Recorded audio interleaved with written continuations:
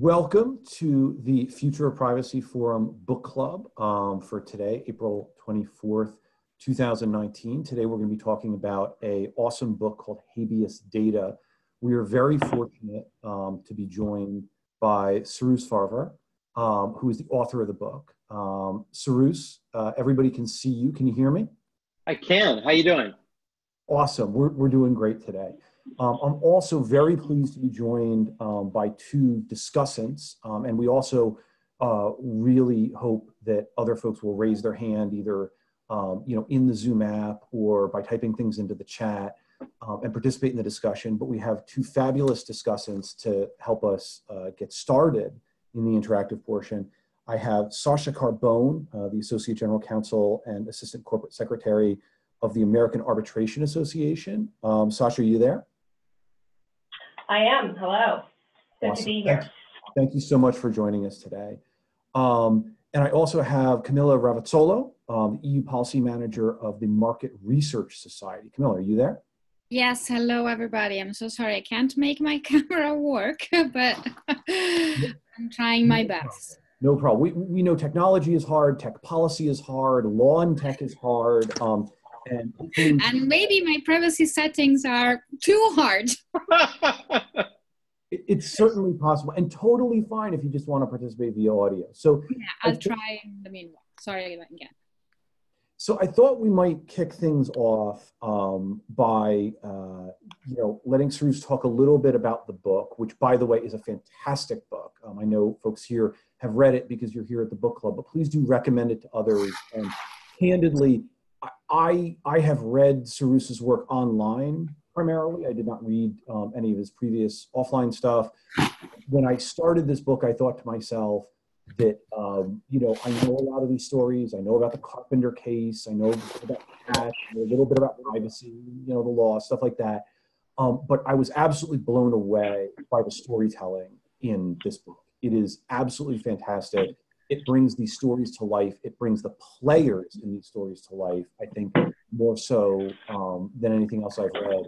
And I very much appreciate that. I think when the book kicks off with, little known stories about Larry Tribe as a Supreme Court clerk, trying to work that decision-making process, I think you're in a good spot and you're off on a good ride. And it doesn't stop there, right? It just doesn't end there. So really love the book, really appreciated all of the work that went into it.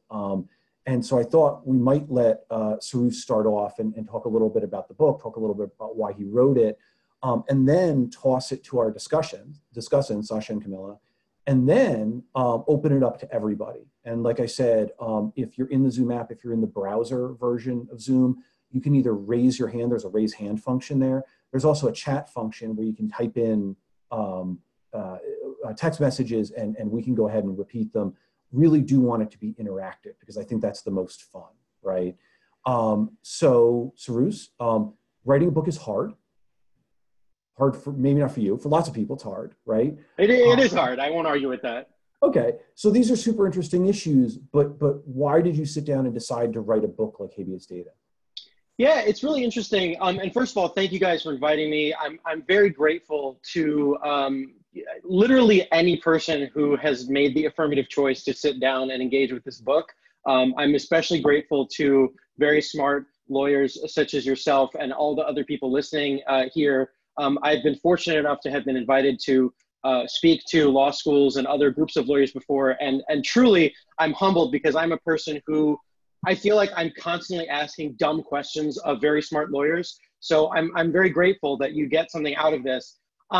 I wrote this book because, if you're familiar, so I recently changed jobs. Some of you may know, about 2 months ago, I moved from Ars Technica, where I had been for almost 7 years, to now a new role where I'm an investigative tech reporter at NBC News. I'm still in the Bay Area. I'm still covering a lot of the same issues. I probably won't be reporting as much for Ars Technica. I was writing almost every day, sometimes twice a day, 5 days a week. It was kind of a lot. So this job slows things down for me a little bit, which is great.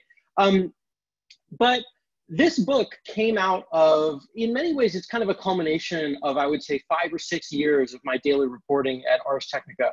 You know, I would learn about different kinds of technologies, whether it was license plate readers, whether it was, you know, Edward Snowden, whether it was stingrays, whether it was body cameras or drones, or there's like a whole laundry list of different technologies that now exist and that are now in use in the city where I'm talking to you right now, Oakland, California, where I live, but also probably in the cities where you live too. And I think many of us don't understand or don't realize how prevalent many of these technologies are, and also don't realize, maybe you do because you guys do this for a living, but I think most people don't understand how it is and why it is that these technologies came to become so prevalent and what the laws are that enable these technologies to exist. You know, this book in many ways really got started with my engagement with license plate readers. And I've written a number of stories now over the years about license plate readers. When I first heard like what the idea of a license plate reader was, I was kind of amazed. I was like, okay, so it's like this machine that captures plates at very high speeds,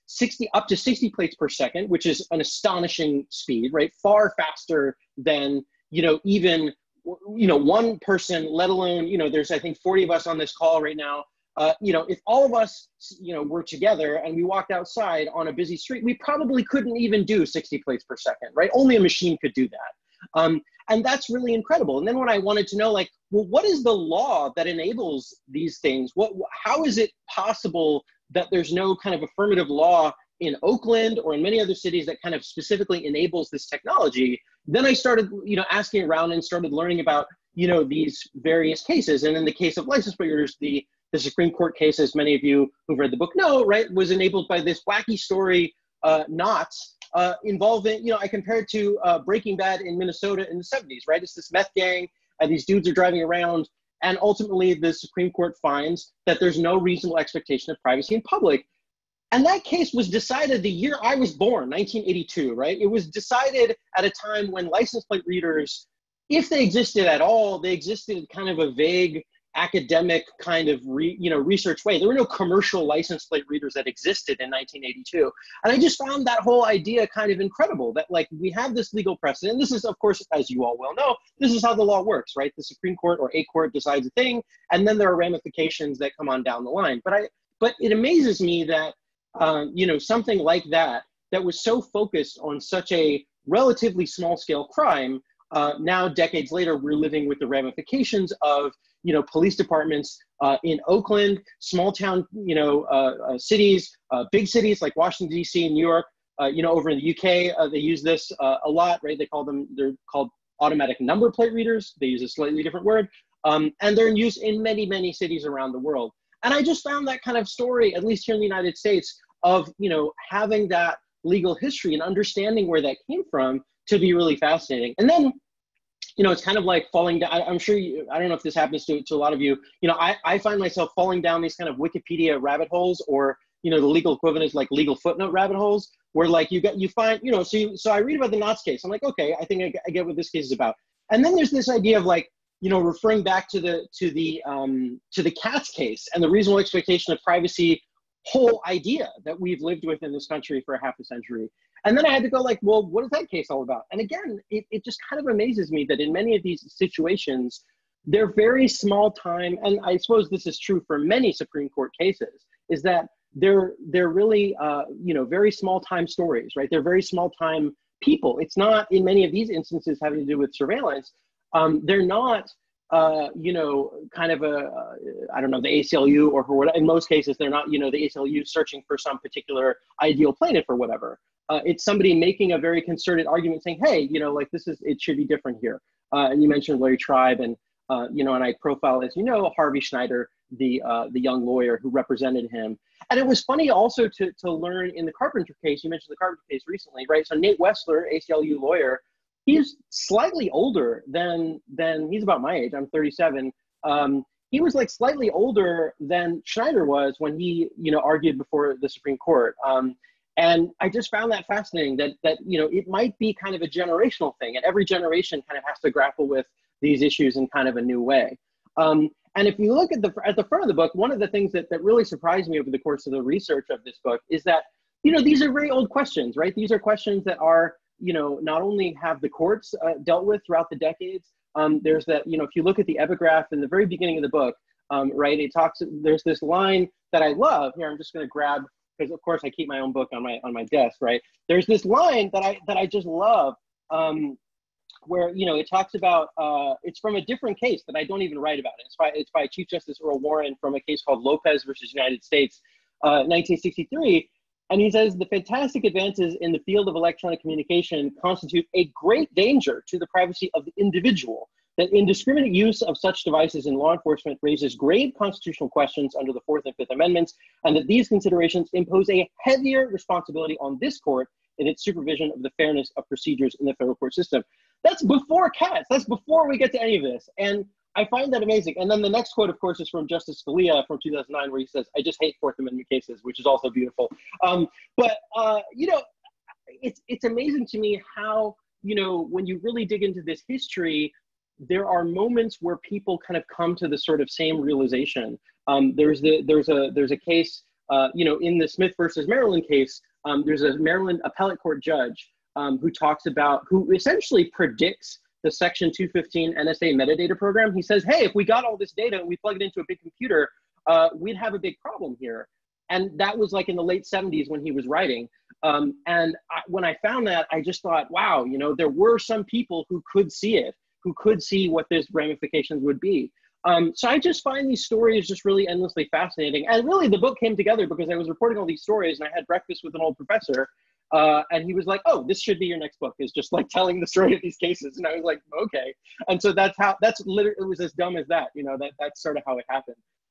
But I'm very grateful to hear more from you guys if you have more specific questions. Yeah, for sure. So let me start with that epigraph because it's great. I'm glad you like it. So, but can I ask, I know the answer to this question because I watched the video, I watched the interview. Why does Justice Scalia hate Fourth Amendment cases? Why does this, I think if I remember correctly, I don't have that specific, because I think he said that, if I'm not mistaken, during, as you say, an interview. And I believe it has to do with, and you can tell me if this is wrong, I believe it has to do with him saying, that Fourth Amendment has so much to do with procedure and like the kind of circumstances of the particular thing. Like, did you cross the property line or not? Did you place the thing on the dude's car or not? Did you, right? It has to do with like the particular facts of the particular thing.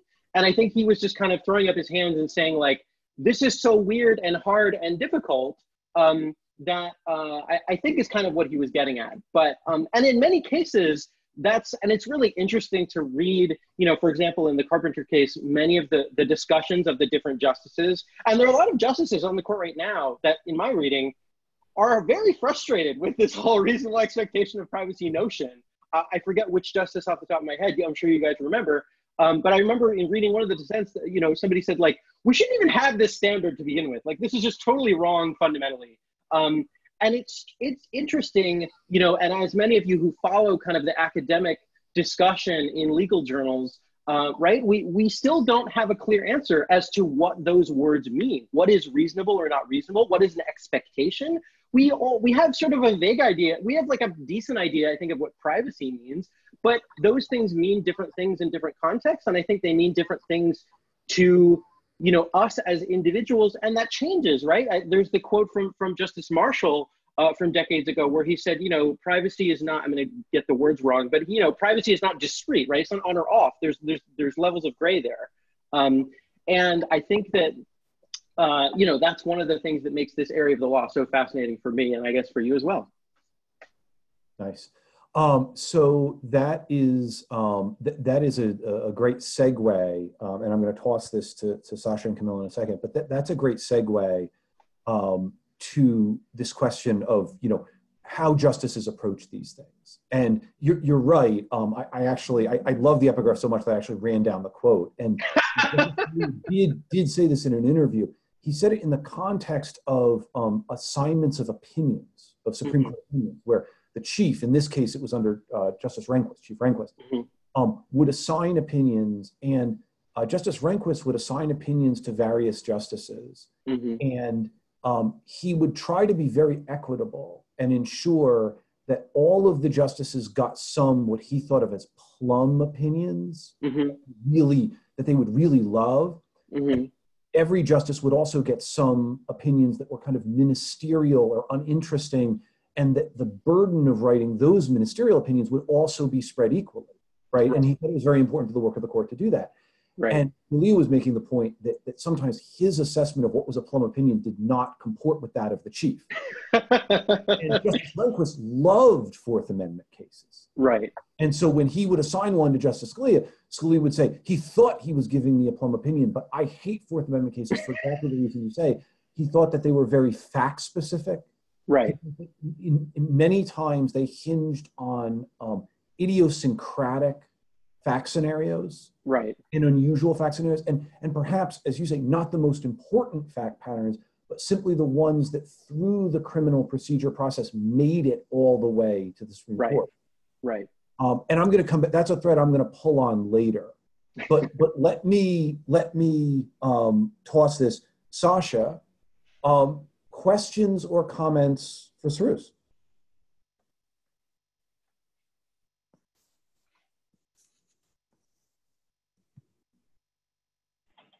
Okay, here we go. I'm not on mute anymore. Thank you. I appreciate the opportunity to be here, and I found the book fascinating. This is difficult to put down. One of the things that struck me when reading the book was the haphazard way in which these cases came to the Supreme Court. The lawyers in these cases, for the most part, didn't select the cases, and certainly the facts were facts that they had to work with.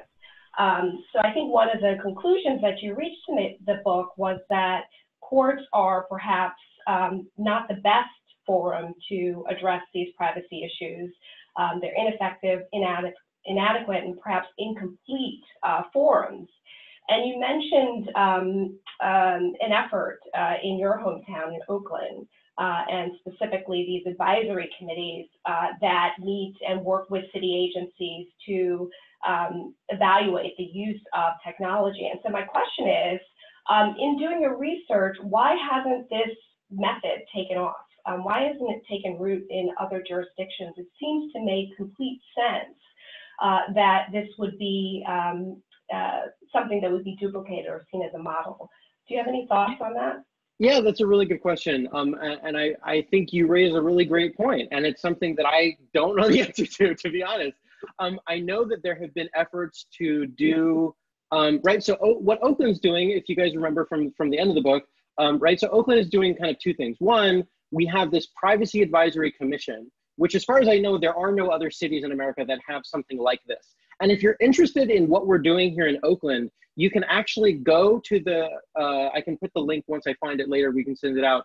But you can actually subscribe. You don't have to live in Oakland. You can subscribe to the email, minutes and agenda and documents and disclosures that they send out for these meetings all the time. So if you guys just want to know like what's happening, all you have to do is just punch in your email and you can subscribe and you get the same emails that I do. And if you're in town on the particular Thursdays when they have the meetings, you can come to them. They're public, boring, Brown Act, transparent, open meetings. I think that it's really, in many ways, kind of an accident that it happened here, as opposed to New York City or Chicago or Wichita or Orlando or wherever.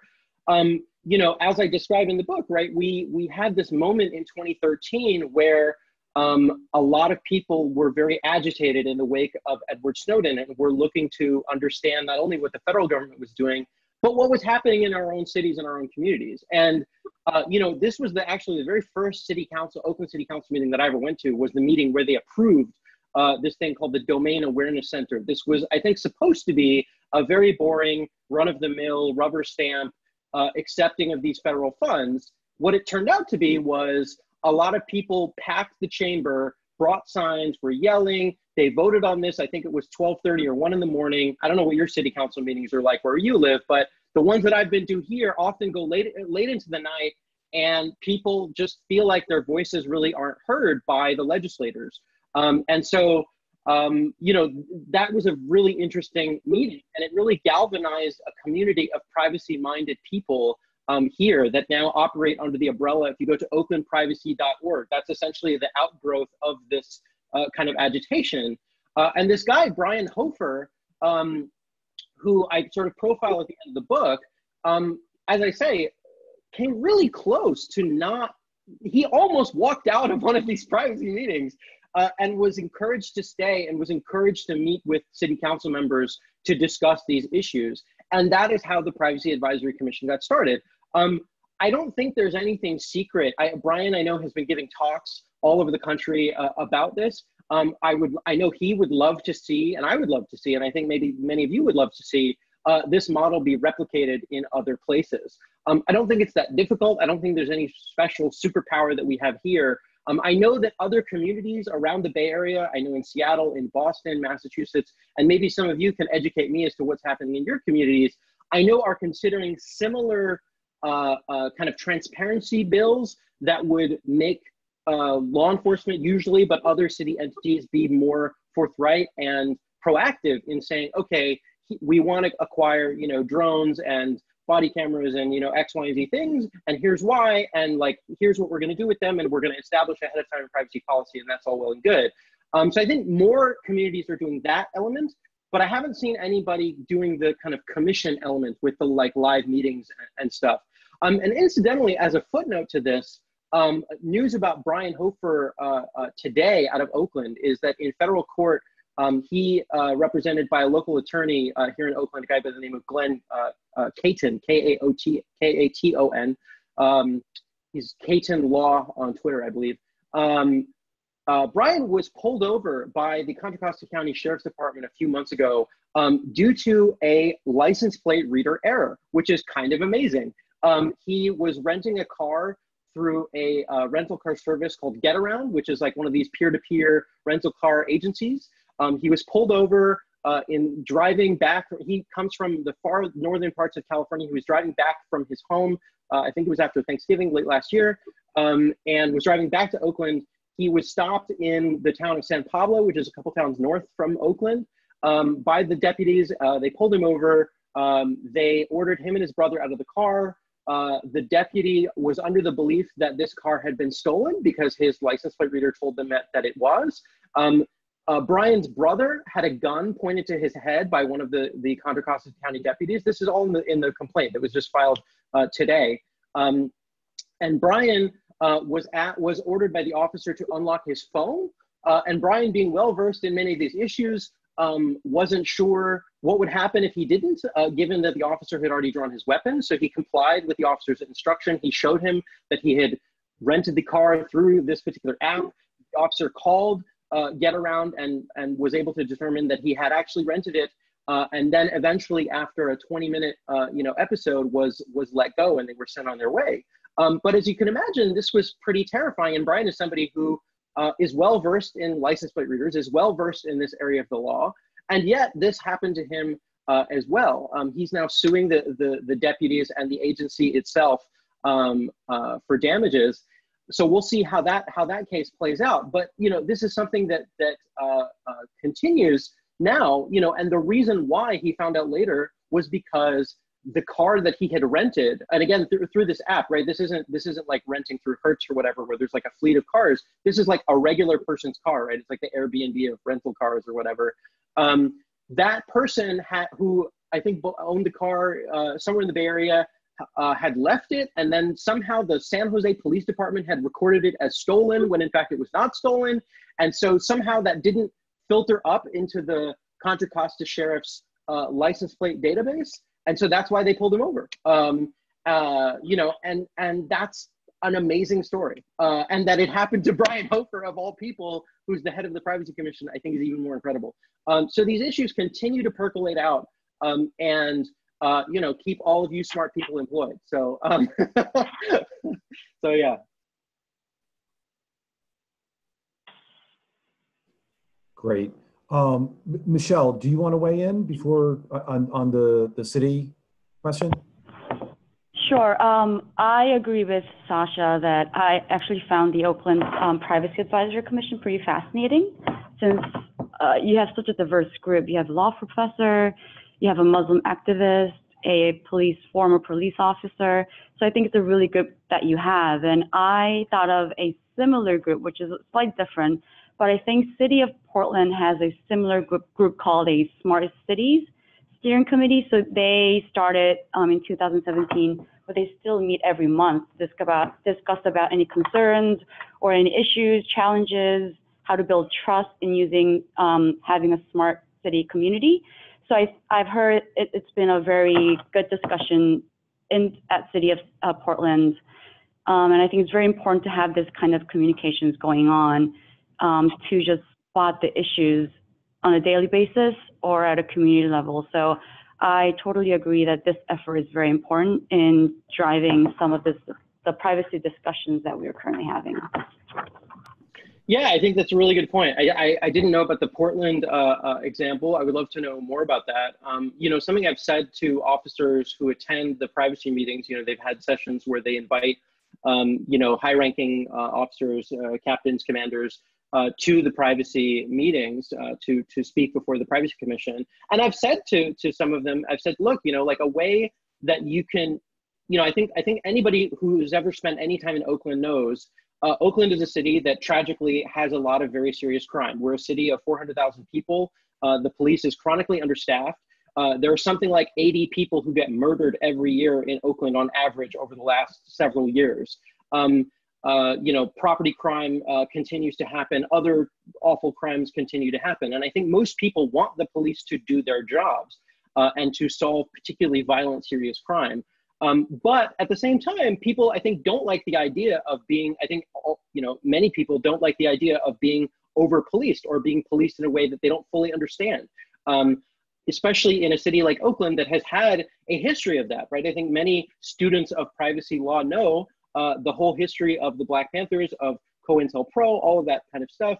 So that's, I think, very much on the minds of many people here. But at the same time, I think one thing that not only the Oakland Police Department could do, but other police departments could do, and I've said this to them, is, hey, you could have like an open house where you bring your drones and your body cameras and your Stingrays and all of your cool toys, and you just kind of invite, whether it's journalists or lawmakers or just regular people who are interested in this issue, to come and touch it and see it and play with it and learn about it and explain it to them and say, hey, this is what we have. This is why we have it. This is what it's for. This is not what it's for. These are the people, these are the human beings that have access to these devices, as opposed to just kind of a faceless bureaucracy. And I recognize that maybe that's a little bit harder to do in a city like New York City or Washington, D.C. or Chicago or LA, but it's probably doable in a city like Oakland of 400,000 people. And there are lots of communities, I think, in America of, let's say, 500,000 people or less,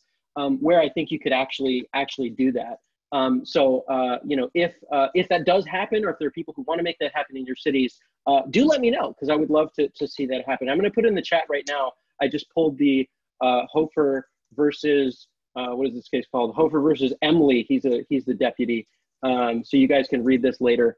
This is the complaint that I was talking about. It was just filed here in federal court in Oakland this morning.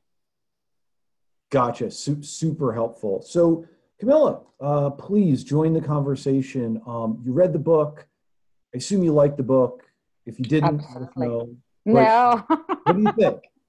Absolutely. I love the book, and I found it extremely fascinating because what you have to imagine is that I am an expert on European Union, and European Union has a completely different background, completely different outlook, completely different approach to the US one. And this is also highlighted by Cyrus. You wrote in the introduction, page 17, put it another way, there is no inherent right to privacy in the United States. In the European Union, the protection of people in relation to the processing of their personal data is a fundamental right wrote in the Charter of Fundamental Rights of the European Union. And that is, I'm sure you can see the difference that means and that establishes. So when the European Union establishes legislations and adopts legislation like it did with the GDPR, it's something that comes from a long path of choices and a long tradition. And I can, there is some kind of difference also in the approach that we take in of the human being. I mean, compared to US and EU, and the approach of the UN being to its data and its privacy life. One is knows for sure that there is a system that already guarantees its privacy, and the other one doesn't. So I not only I love the book, but I love everything I'm hearing about the this bottom-up approach to protection of privacy and the protection of the use of data. Learn how your data and your privacy is treated and what is done with it. Having said that, no, we don't. Not that I am aware of. There is a huge public discussion at the moment, of course, going on, because I think Cambridge Analytica and the various Max Schrems cases opened a bit the eyes, rather than the eyes, opened a bit the interests of people in relation to this topic. But as I said, we come from a long tradition of balance between the right to privacy and other kind of rights. And as you wrote, we had the Stasi, so we are looking forward to not have this replicated anytime soon. And right. Yeah, I mean, it's interesting. You know, you mentioned, I think I mentioned briefly in the book that I lived from 2010 to 2012 in Germany. And this was really kind of what set me down this rabbit hole of thinking about privacy in a new way. You know, I arrived in Germany at a time when Google Street View was very, very new. This was in the spring of 2010 in Germany. And you had various, as maybe people remember, various German ministers and members of parliament and other leaders largely saying that they were against it and saying that they didn't like Google, you know, doing this, and you know, saying that they were very frustrated by what Google was doing. And it was sort of, as an American living in Germany, it was interesting to sort of think about the fact that, by and large, it seems to me the kind of default position of most people in Europe, and especially Germany, is that they are inherently more trusting of the government writ large, and less trusting, generally speaking, of private companies, right? One of the things that I found amazing from kind of a privacy perspective, that one of the very first things I had to do when I arrived in Bonn, Germany, was I had to go to the city hall and present myself and register myself with the city. I had to say, hi, I'm Cyrus, here's my passport, here's my, you know, visa, or whatever, and I live in this address on this street, and now you've recorded me officially into your database. And when I moved apartments a year later across town, I had to do it again. And when I left the country for good, I had to do it again. And, you know, and I mentioned this to my German friends, and they say, oh yeah, like that's totally normal. Everybody does it, whether you're German, foreign, whatever, we don't care. Everybody does it, it's not a big deal. And I thought, wow, like, imagine if in America we had to do that, right? Imagine if every time you moved houses or apartments or whatever within the same city, from city to city, from state to state, you had to go in person and present yourself to the authorities. I think many Americans would feel that that was invasive, you know, and yet we as Americans are not bothered by a private company sending, you know, cars with crazy cameras on the top down literally every street in this country and taking pictures of them, you know, usually 1, 2, or 3 times a year in most cases in America. Google has, you know, pretty much abandoned Street View in Germany, as far as I know. The images have not been updated in years.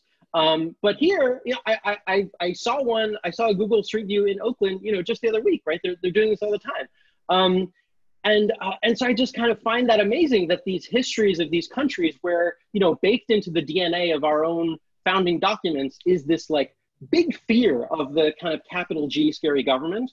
Whereas in Europe and Germany especially, right, there's less concern about the government getting out of hand and more concern about, you know, companies getting out of hand. And so you have these privacy laws, you have the whole idea of like a data protection agency, I think to an American is like amazing and interesting. When I arrived in Germany and people were like, yeah, there's this idea of data protection. And not only that, we have a data protection agency for Germany. And not only that, we have a data protection agency for every single German state, right? We have one for Bavaria and we have one for North Rhine-Westphalia where I live. We have one for Berlin and Hamburg and all the other states.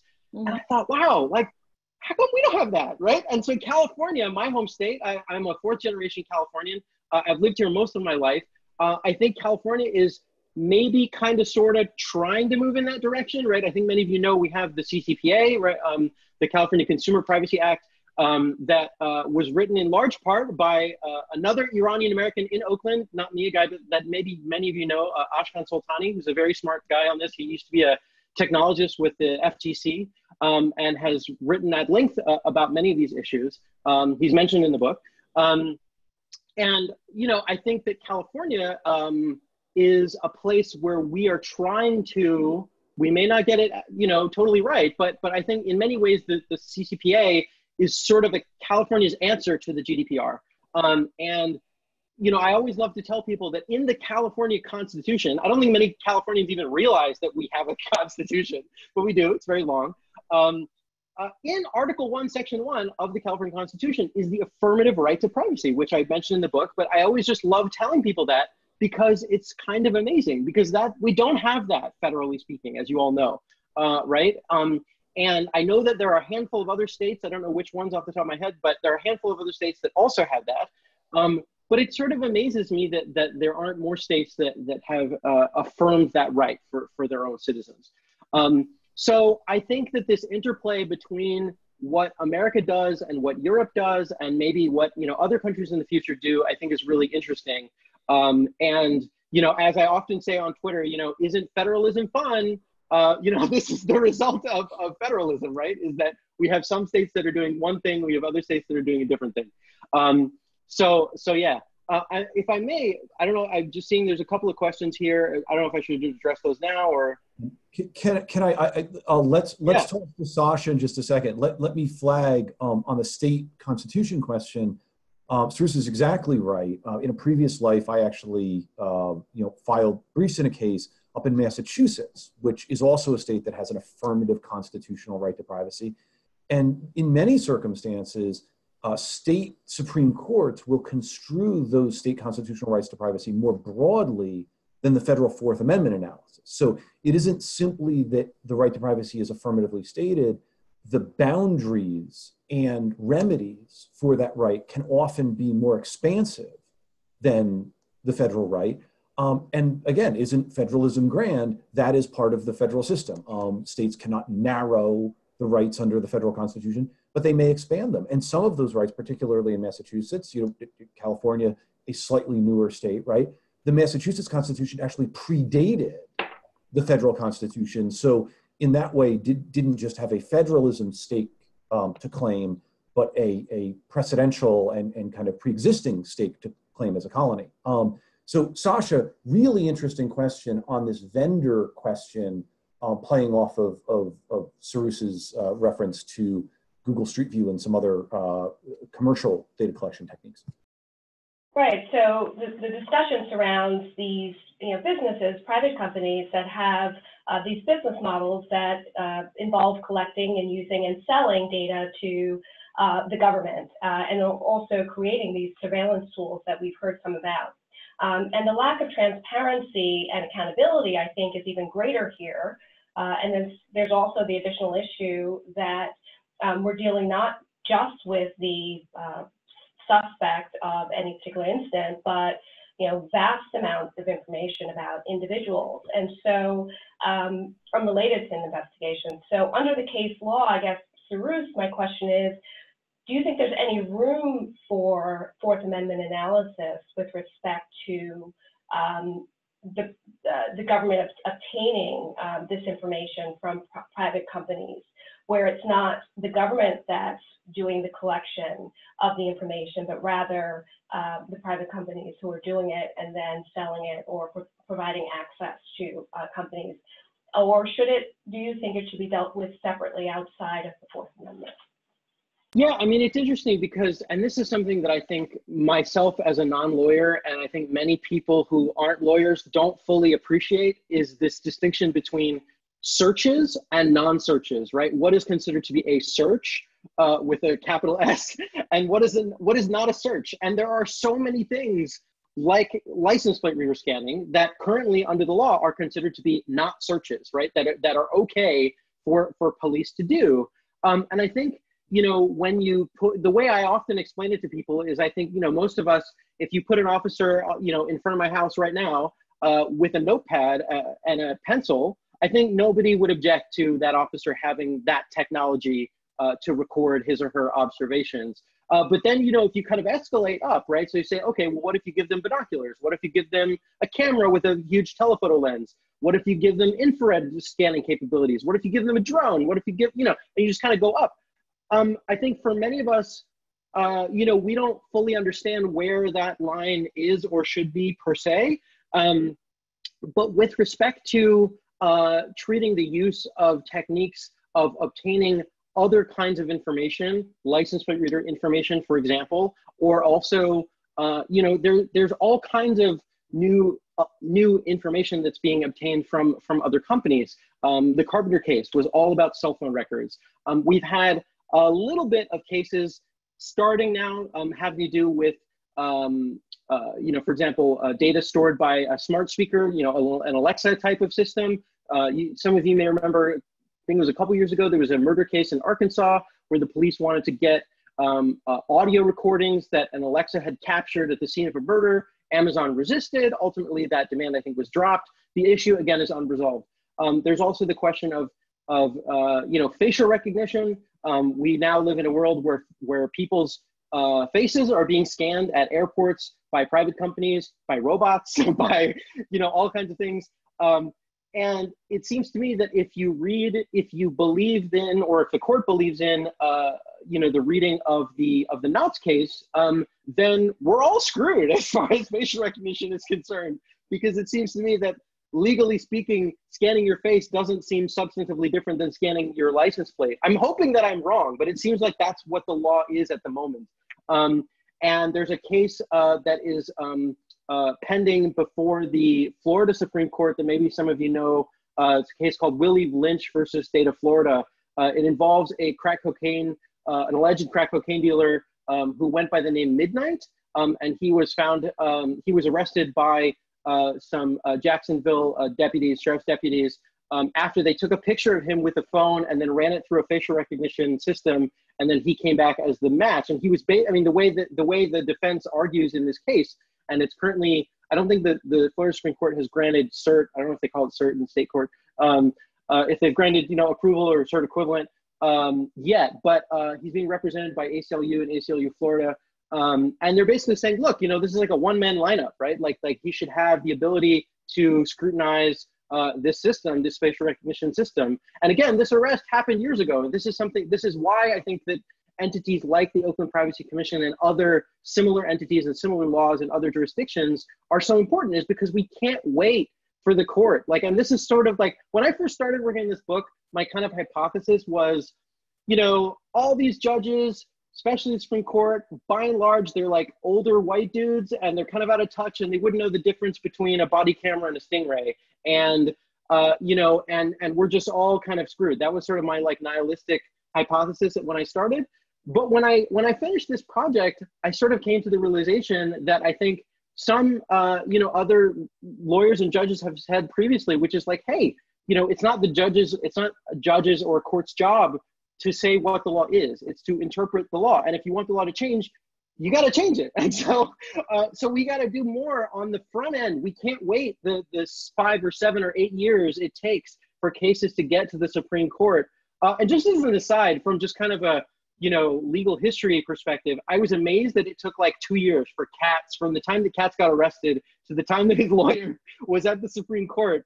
And Carpenter took something like 8 years from the fact of when he was doing the robberies to the time that his lawyers ended up in the Supreme Court. So we can't, the technology moves too fast, the courts move too slow. We can't wait. So we really need people at the local level, the state level, the county level, tribal level, regional level, ideally the federal level, to help us think through these things. So yeah, I really look forward to more. Nice. Thank you. And I wonder too, whether a GDPR-like law would at least take care of some of the activities of the private companies in terms of at least the initial collection. So that's also something I think might be helpful in this area. If I may jump on this, John, if you don't mind. Yes, please. the GDPR, I might surprise you to know that the GDPR did not disrupt Europe the way in which it surprised the rest of the world. And this, as I was mentioning before, is because we have a long tradition, but not only that, because of the approach that companies and membership bodies had towards policy. They have a long history of adopting best practices for which, when the GDPR arrived, they were like, well, yeah, I mean, yes, it requires a bit more recording of reasons and proceedings, but it doesn't really change things that much versus what we were doing and what we were used to do earlier. And on what was just said about we have the exact same problem. I'm talking like we are aliens versus other kind of aliens, but also in Europe, let's say, also in Europe, we have a kind of a problem in dealing with, let's say, keeping up with the technology developments. But we also have a huge problem in solving new problems with old solutions, because we have a generation of politicians, a generation of judges or policymakers that do not fully understand what is going on and do not fully understand what's the pace in the development, and keep on treating, as I said, all problems, new problems with all solutions. So we're trying to come up with policy, but apparently at the moment, policy is no longer even the best tool to tackle it. So I'm wondering if what about empowering people?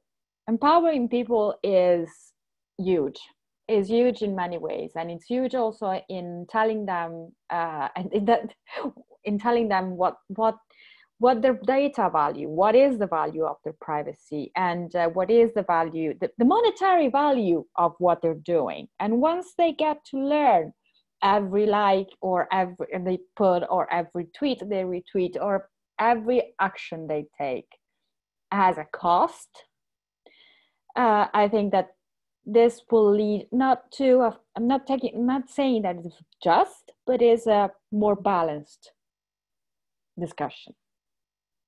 Yeah, I think that, this is part of the reason why, for example, Mark Zuckerberg testified last year, about a year ago, actually, before the US Senate joint committees, two committees, like half of the US Senate, just last year. I think that we are now as a society starting to grapple with many of the things that many people who've been steeped in these issues for a long time, whether it's lawyers or technologists or both, or journalists and other people, I think are starting to understand this kind of data for dollars or euros or whatever in an entirely new way. Like this is kind of revealed in something that my colleague Olivia Solon and I reported on recently at NBC News, and I'll put a link to this in the chat in a moment. For those of you who haven't seen, there's currently an ongoing case in a local court here in San Mateo County, not about an hour's drive from where I live here in Oakland, just south of San Francisco, involving a tiny startup called 643 that was making this very short-lived and a bit creepy bikini photo searching Facebook app. And this company was, barely any people downloaded it. They made barely any money, and they essentially ceased to exist when Facebook decided a few years back to change the way that it gave access to its users' friends' data. What they did was what they call the Graph API, the version 2.0 was less permissive than the first version, and so this bikini app no longer had access to these bikini photos, which is objectively, I think, a good thing. But also, from the company's perspective, they said, look, this is not what we were promised. You promised us access to all of this data, and now we don't have it, and so now we don't have a business model. And this lawsuit is still ongoing. There's a hearing, if you find yourself in the area, there's a hearing that I'll be at this coming Friday in Redwood City. There's this interesting connection between, especially here in Silicon Valley, between competition and privacy and power, and this touches into areas of antitrust and other areas of the law. And I think that we're just now starting to grapple with that in a meaningful way in this country.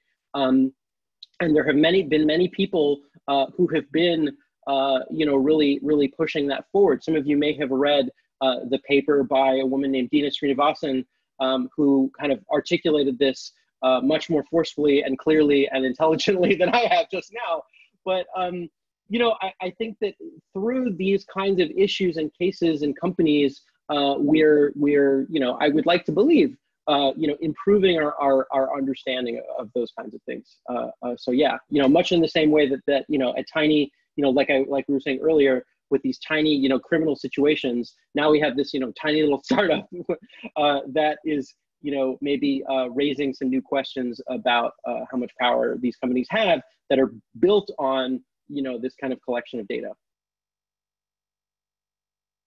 It's super interesting. And so that gives us a little bit of a hint on what you're thinking about next in terms of what you cover and what you write about and what cases you think might be important, right? So maybe this bikini app case is something that's interesting enough to write about.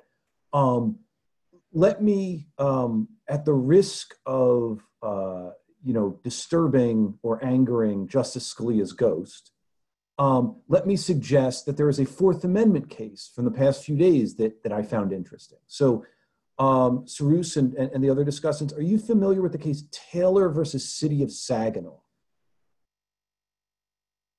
Okay, so this is a case that the Sixth Circuit decided just 2 days ago. It involves a practice. Oh wait, is this the chalking tires case? Yeah. This case is amazing. Okay, so we talked at the beginning about how sometimes cases that make it to the federal circuit courts regarding the Fourth Amendment and cases that make it to the Supreme Court regarding the Fourth Amendment are not the cases you would expect. And Taylor versus City of Saginaw involves a practice called chalking, specifically chalking tires, and even more specifically, local police using small chalk markings on the tires of parked cars in order to determine whether those cars are overstaying their welcome, overstaying the regulations in a particular parking zone. Now, this is a technique that is typically used by municipalities who don't employ automated license plate readers, because here in Washington, D.C., for example, some of the parking enforcement vehicles have ALPRs that they use to determine whether certain cars have stayed in the zone too long.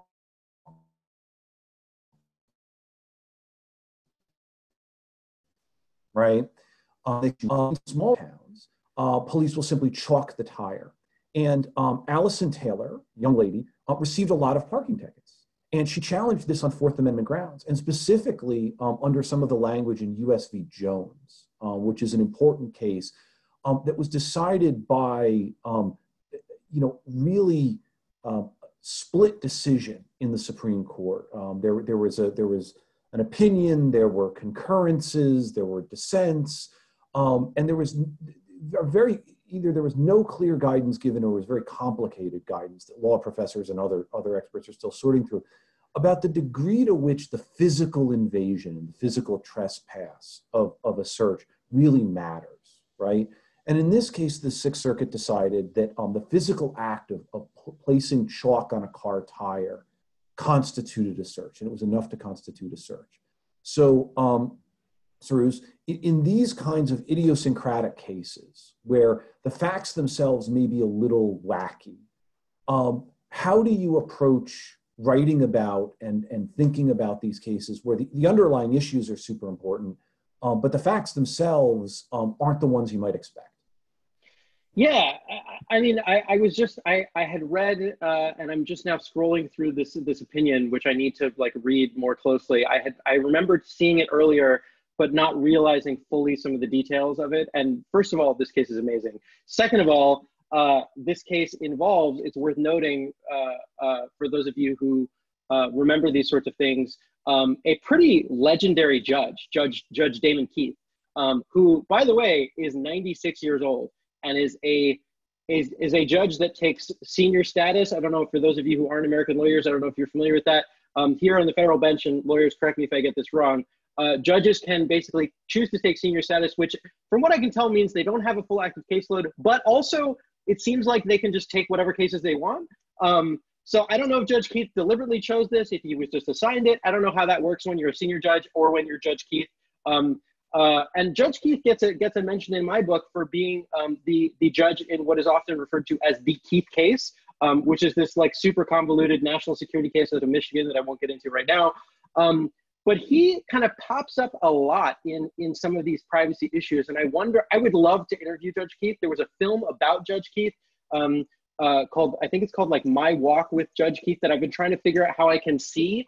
It's called Walk With Me, The Trials of Damon J. Keith. If you guys can, have any, I've been trying to watch this film. It seems to have not really been distributed, but anyway, there's a documentary about him. But yeah, I agree with you that, there are so many instances here where, a really small thing can have much larger ramifications.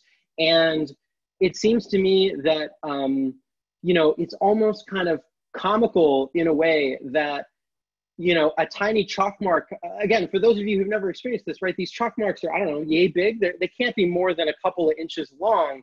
And, I know the court in other cases has turned on whether or not, the function of the, like in the Jones case, for example, right? Whether the placement of the device interfered with the normal operation of the car. Here, obviously, a chalk mark doesn't interfere with the turning of the tires or anything like that. And yet, it's amazing to me that, that this was an issue that the court considered. And I really want there to be a Supreme Court ruling on this. I really want there to be a circuit split on this so that we can find out once and for all whether or not it's constitutional for people to do this. I also think that this is kind of, I'd be really curious to know how like street parking works in other countries. Like, is this an issue that's uniquely American because of the weirdness of how we do parking enforcement? And also because the weirdness of that in many places in America, people are like weirdly obsessed with parking. Like it's difficult or it's not difficult or, whatever, right? If we all just used like parking lots and parking apps or whatever, like this wouldn't even be a thing. But again, isn't federalism fun? So yeah. So we are reaching the top of the hour. I want to be respectful of everybody's time. Cyrus, thank you so much for joining us to talk about your book. It's my pleasure. I really do appreciate your interest. And I always say to people, especially people who work in this area, if you're working on a case, if you hear of a case, if you're inklings of a case that I should know about, I'm really easy to get in touch with. Journalists are notorious for being easy to find. I'm all over Twitter. I'm too much on Twitter. My email address is in my Twitter profile, very easy to find. I'll put it here. But yeah, do bring us stories, right? Journalists and lawyers, I think, rely on stories, on narrative, on characters, on conflict, on, all of those kinds of things. So, if you're suing your local police department over chalk or license plate readers or whatever it is, please tell me, because I want to know. And just like if you hear of cool things like we were talking about earlier in Portland or other places, I would love to know that. If any of you are going to be here in the Bay Area for the PLSC, the Privacy Law Scholars Conference, which is coming up soon, I will be here for that. I won't be at IAPP in Washington, unfortunately. But if you are in the Bay Area ever and want to, discuss this over beer or tacos or whatever, feel free to just say hi. I'm always happy to do that. Thank you very much to all of you for spending time with me, with us. Thank you to John for moderating this. Thank you to the other discussants. That's a term I've never heard before. For helping to facilitate this conversation. And this is all really great. Thank you so much. You're very welcome. The pleasure was ours. If anybody has access to that movie about Judge Keith, please reach out and we can pass that along as well. Sasha and Camilla, thank you so much for joining us. I really appreciate it. Thank you, John, and thank you, Michelle, and thank you, Cyrus, of course. And finally, for our book club, the next book club is Wednesday, June 19th, 2 p.m. Eastern, and we will be reading The Age of Surveillance Capitalism by Shoshana Zuboff. It is an excellent book. I have not quite finished it yet, but it's really good so far. So please join us June 19th at 2 p.m. Thank you all. Thank you, Michelle. Thank you, everybody who helped make the Zoom and the Facebook Live and everything else happen. Thank you. Thanks. All right, leave meeting. I left the meeting. Can you end?